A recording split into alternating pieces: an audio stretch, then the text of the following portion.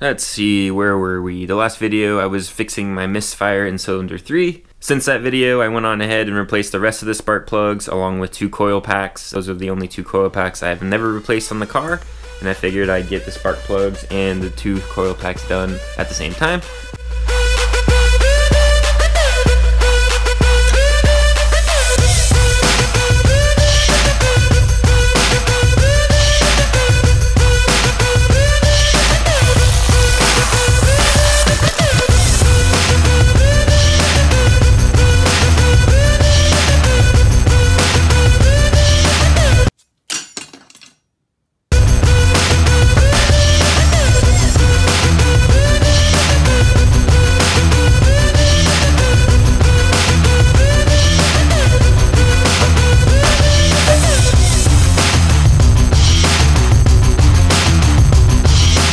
So we got that done. Now it's time to tackle another issue. Another problem with the Subaru. 2019 is going to be a banger, and I hope it's not going to be my motor.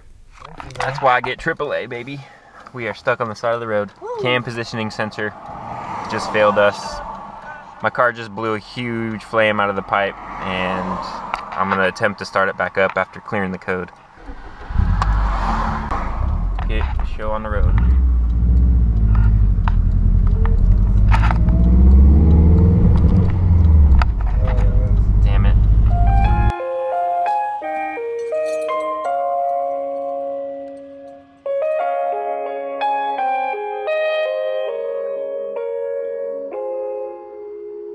Whoa, guys, I bet you did not expect to see me here, but here I am. I need to give you guys some context as to what was going on in the next couple clips. I messed up. I'm just going to say it. I messed up. I make mistakes. It's all part of life. I mistook my camshaft sensor for my crankshaft sensor. Check engine light called for the camshaft sensor in bank 1 or 2 or something side A. And I just jumped the gun and immediately thought crankshaft sensor, and that's what you're going to see me replacing in the next couple clips. If any of you guys are wondering where your crankshaft sensor is located on your WX or SDI 2.5 liter, just stay tuned and I will be sure to show you. If you guys have other issues with your camshaft sensors, I will also show you that in this video as well. So just stay tuned. I will eventually get to it. Until then, you guys enjoy it, and thanks for watching. Bye. So the CPS, or crankshaft positioning sensor, is going to be under this alternator here. Ah, man, I love this thing.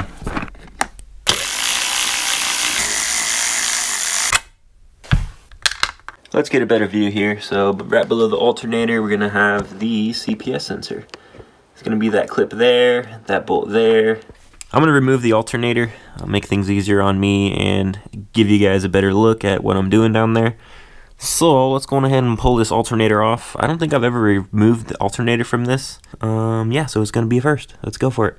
So I'm just going to remove a couple 12mm bolts here. Going to do this one under the belt. This is the locking bolt.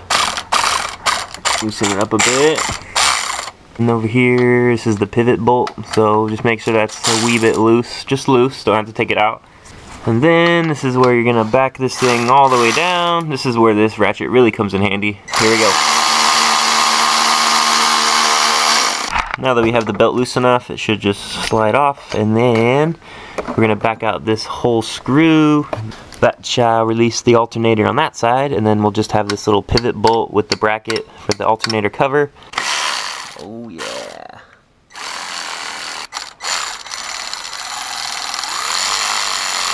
And the bracket, oh, there's a nut on the outside, what? Pull this out, there you go. So this is what's on the other side there. Boom. Just a little persuasion, we'll get it off here.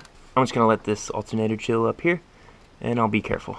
So here goes nothing. It's a 10mm bolt, so let's break it free, break it loose, and carefully take this off. Let's see what this thing looks like. Here it comes. Oh boy. Let's take a deeper look. So the sensor, whoops, that's all it is. Just this little thing. It's a little dirty. Maybe if I just clean that off, we'll have a brand new crankshaft positioning sensor. Maybe if you read the check engine light correctly, you wouldn't even have to mess with this sensor. Sensor just arrived. Here's the part number if any of you guys are interested. Let's go on ahead and install this bad boy. I did go with the Delphi brand for this. There are cheaper options, but I like the brand Delphi. I also have a couple coil packs from Delphi. All of my coil packs actually are from Delphi. Delphi is what I buy. Here's what it's supposed to look like. Nice and shiny, nice and clean, nice and fresh. Here's the old one. Alright, hopefully this unclips nice and easy. I don't want to snap the clip off. Looks like it just pushed down the tab here. It's a little grimy, a little crusty in there. Make sure we get a nice clean plug. Nice clean connection. Nice easy swap out here. Now let's just put it right back in place. Right down in the hole. Gonna put back this 10mm bolt. Get it nice and mounted. Pretty sure it's as easy as this right here. Nothing special about it. Okay, let's torque her down. Don't go crazy on it now. Just nice and easy. It's a plastic housing. Just tighten it down enough where you know it won't come loose. Pretty satisfied with that. Alright, let's get this alternator back on. We're going to be real gentle on this alternator because we still have our clip plugged in here. So I don't want to put any stress on the wires. Trying to wiggle it in place here. It's a little tricky. Just a little gentle persuasion will get that in there. It's kind of a tough one to line up the holes because this bracket is pretty tight. I'm going to throw this bracket on the back side now. Start cranking on it and hopefully you'll line it up right. Nothing to it. It's not really that bad removing the alternator. Just make sure your brackets are lined up also, or else you'll run out of wiggle room. See, just like that. Make sure that's positioned here.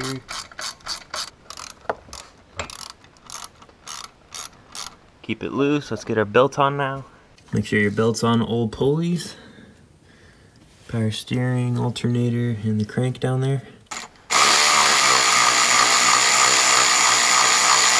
Double check everything before you crank it down.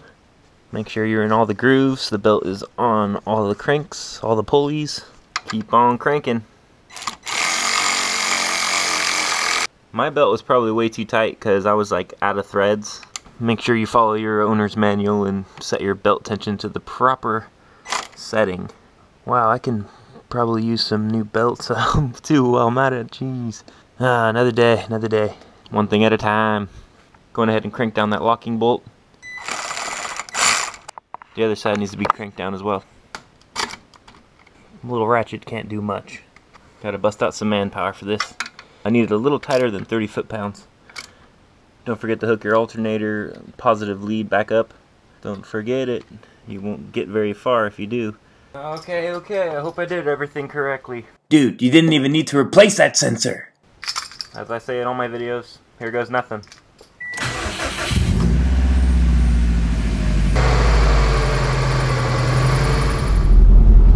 Everything seems okay. Fuck.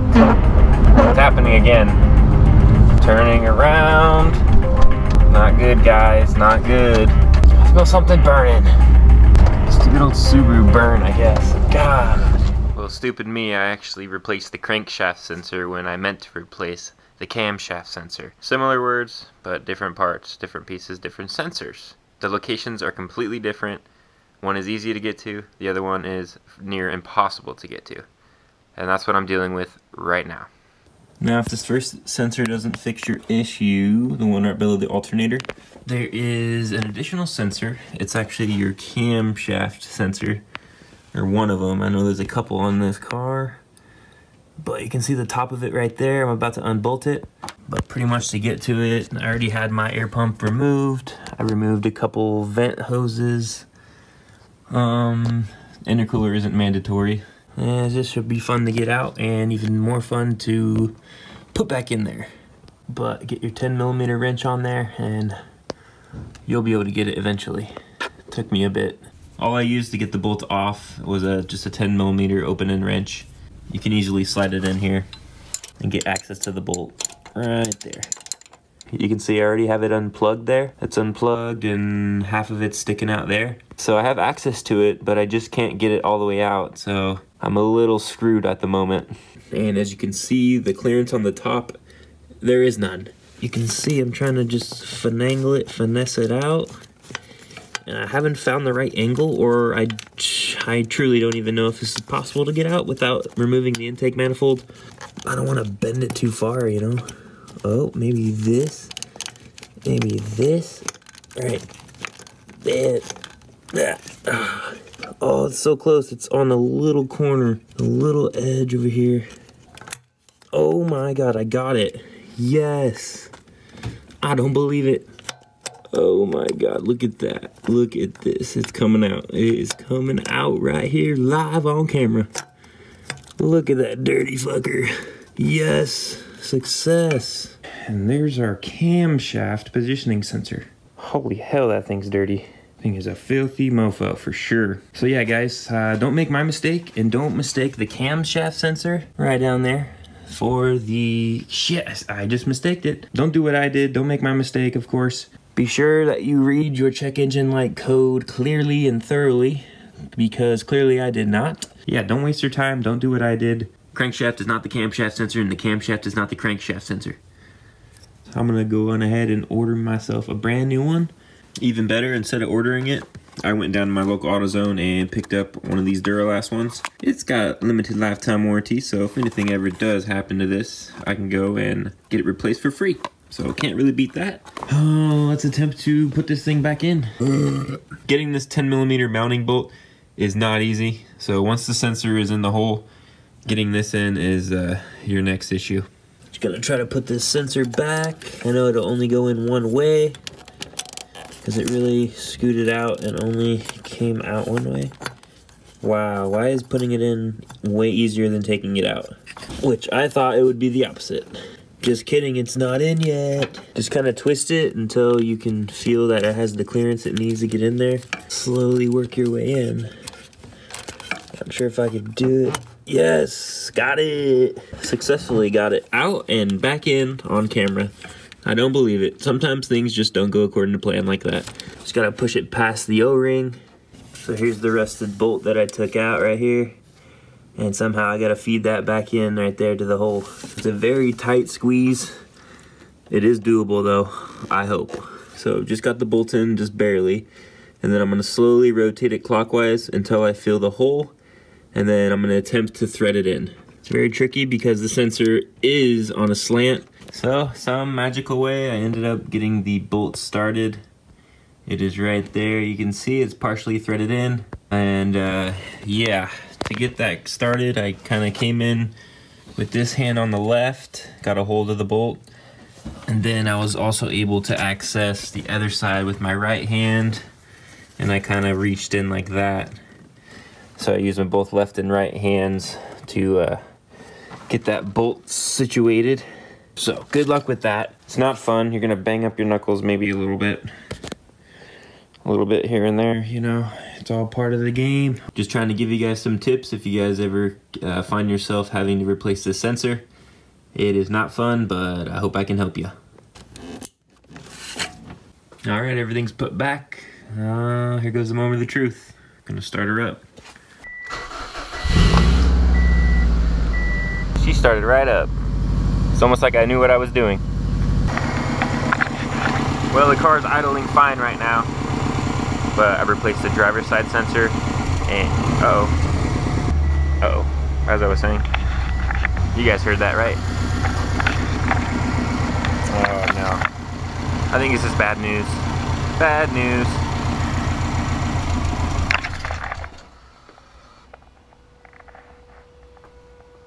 Nope. Try again. Okay, well, upon further research, it appears that I replaced the wrong sensor. I just reread the check engine light. Bank 1 sensor is bad. Pretty sure bank 1 is going to be your passenger side cam sensor. I just screwed myself, didn't I? Wow, I really did misread those check engine lights. I really did. I got them all mixed up. Bank 1, bank 2, sensor A, sensor B, blah blah blah, camshaft, crankshaft, blah blah blah. Well, I guess it's been a learning curve to say the least. Hey, maybe bank 2 sensor could have failed me next week. Who knows? I'm glad I got that already replaced. So I guess on to the next one. Okay, let's find the camshaft sensor for bank 1. That's going to be your passenger side. So it's going to be down, down, down, down. See if I can wiggle my phone in and give you guys a look. I think that's it right there. See that 10mm bolt? Got the connector on the right, and it just sits right below, I guess, your coolant overflow tank. So you're gonna pull off the two hoses like I did on the other side. I'm gonna pull off these two hoses and reach in there and see if I have access to it. All right, I just pulled off the intake just to get some things out of the way. And I did notice there is a puddle of oil down there. A little puddle of oil. My valve gaskets might be leaking. I know that's pretty notorious on these Subarus, and I have yet to do that, so maybe it is time. But yeah, that's gonna be another issue to address at a later date, but not too late because yeah, that's not good at all. Time to remove those hoses. This is the easy clamp right here. Just push it in, pull it up. This is the one that gives you trouble because that's like a one-time only use, but there is a way to reuse it, and I'll try to show you guys. I literally just take a pair of these little snips for cutting little branches and what else. I already unsnipped it. So the way I took it off, I pinched this point and that point there. Just pinch it together and it should unclip for you. Well, just my luck, my hose started to crack a little bit. It's just so old and it's just rock hard at this point. This thing got pretty messed up. Let's see if I can pull it off real quick. And it's almost off. It's just flaking away. Pieces are coming off. See how it just cracked right there? On to the next one. Maybe some of you can reach behind and get to the sensor there, but I'm gonna get a couple hoses out of the way first. So I just kept prying it, wiggling and prying it, and eventually it broke free. Now we should have easy access to the sensor. Right about there. It should be accessible now. So the space is a little too tight to get a ratchet in there. So what I did was snuck my wrench in. I went in from the back side here. My wrench right on it right there. You guys, now I am not having a fun time getting this bolt out. I thought it would be a little easier to access and I can get my fingers on it, but it's just not threading out easy. I mean, I broke it loose and everything. It's just a rough thread coming out. So slowly but surely, I guess, just take your time. So don't think I did it just no problem, man. It will take some time. Okay, just got the bolt out. Looks like some Loctite on there. Wouldn't be a bad idea to add some Loctite for myself. Too late now. Or the other side, maybe this side, maybe not, probably not. All right, let's see if I can get this thing out. It only came out one way on the other side. This one looks like it's coming out a lot easier than the other side. Here we are. Oh, and my neighbor is mowing his lawn. So there she is. There's the nope, not the crankshaft. This is gonna be the camshaft positioning sensor bank 1. I'm gonna unclip it and take a closer look at it. Well, I really hope this is the problem. It's gotta be. There's no other camshaft sensors or crankshaft sensors to my knowledge. I honestly could probably reuse this. I just cleaned it off a bit. It looks fine. But I definitely am not gonna reuse it. I'm gonna get a new one in there and see how she runs. Get these at Autozone for about 25 bucks or so. So I'm gonna run and get the other one. Hopefully my car will work smooth again. Just got the new sensor. Let's go install this bad boy. I'm gonna plug her in real quick. So we're gonna feed her back into the hole, back into the dark abyss down there. So dangle it on in there. A little wiggle, wiggle, shake, shake action. Tight squeeze. Just make sure the little grommet is all the way flush with it. Now for the bolt. Just want to ease it on in. One other tip to get that bolt back in. Be sure you're not using a big bulky ratcheting wrench. I was trying to use this for a while, not even the ratcheting side, just this side. And then I realized, why am I using such a big wrench? I have a smaller one. So the smaller one worked a lot better for me. It's easier to get in that little tight space.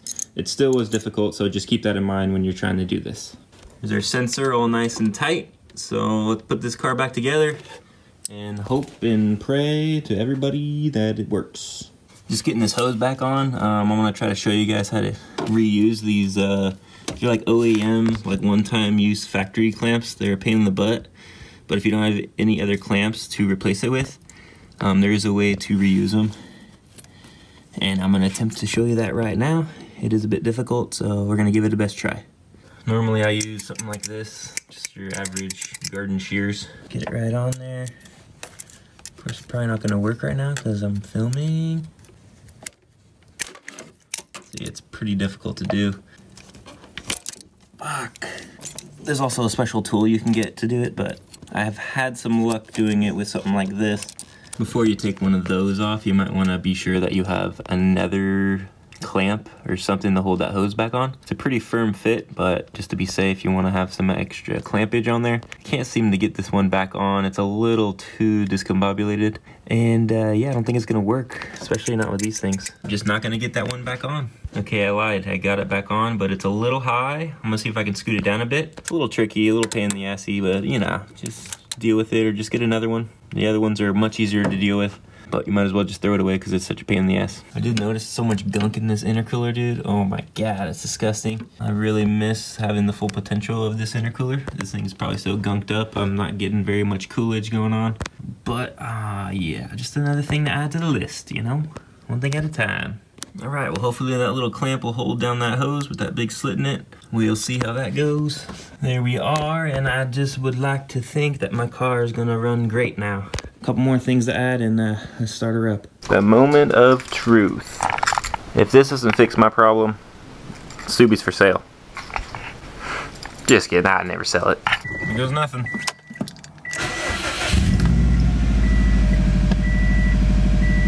Let her warm up and see what happens. Come on, baby, you can do it, you can do it, you can do it. Okay, well, I guess we're going for a little test drive. Car's been idling for like 10 minutes or so. I guess we're good. Go for a little cruise, hopefully no bogging, no cutting out, no jerking. I'm at a loss. I'm at a loss if it doesn't work. My car does need an oil change. I mean, it's not past the 3,000 or so, but I like to give it an oil change, especially when my car's been sitting, you know? It just doesn't get driven like it used to, so maybe I just gotta get on it and have some fun. But so far so good, we're cruising.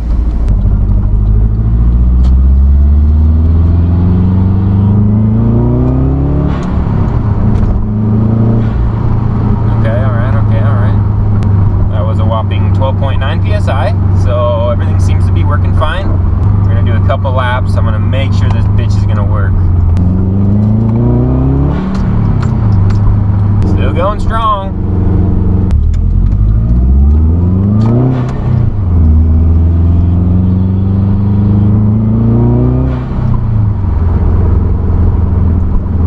Sounds pretty good to me.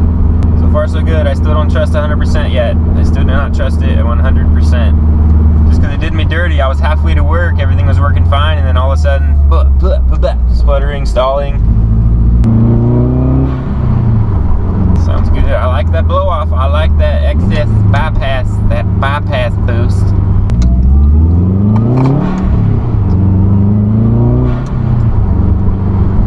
I think we're back to normal, guys. I think we're back to normal. I have confidence now. Still gonna drive around a little bit, but I think I'm finally ready, able to wrap this video up. It's been maybe a week or so in the making. I definitely learned a lot. I know that there's 2 camshaft sensors, one for each side. There's a crankshaft sensor. I also learned, you know, you gotta really read that check engine light code and really read the info, and you want to be sure that you know what you're doing and what you're replacing and what the car is asking you to replace. I jumped the gun and went and bought the new crankshaft sensor and thought I was all good, and turns out I read the whole code wrong, and it kind of delayed me fixing this issue. But the good news is I got a new crankshaft sensor and another camshaft sensor that I didn't really need to replace. But hey, it makes me feel better that I have all 3 sensors replaced all at once. Now I can make note and, you know, have a little history on the car. I'll know about what mileage those sensors were replaced and go from there. So I want to thank you guys for watching the video. Another video ended in the darkness, you know, me driving around, test driving. But I'm glad we came out on top this time and everything worked out. I tried to be kind of thorough. I want to help anybody else out who has the same check engine light, or you know, whoever's out there, maybe you've came across this issue. I didn't see any other videos out there on YouTube like showing the whole process or even where the sensors were, and you know, you can only be on the forums for so long, and then at some point you just got to go in there and tackle it, and that's pretty much what I did. I really can't believe my car is fixed. I'm very happy because the rain's coming and I ride a motorcycle, and that is no fun riding a motorcycle in the pouring rain. I did it once. I was soaked from head to toe. I had puddles in my steel toe boots, and man, it was an experience, let me tell you. But I definitely wouldn't be doing that again. But anyways, glad the Subaru is working again. Thanks guys for watching. I hope this video can help you guys out if you guys encounter this issue, or you know, maybe give you an idea of how to fix it. So I'm glad I could help you. But anyways, yeah, thanks for watching, and we will see you on the next video. I appreciate it, and yeah, Subaru lives to see another day.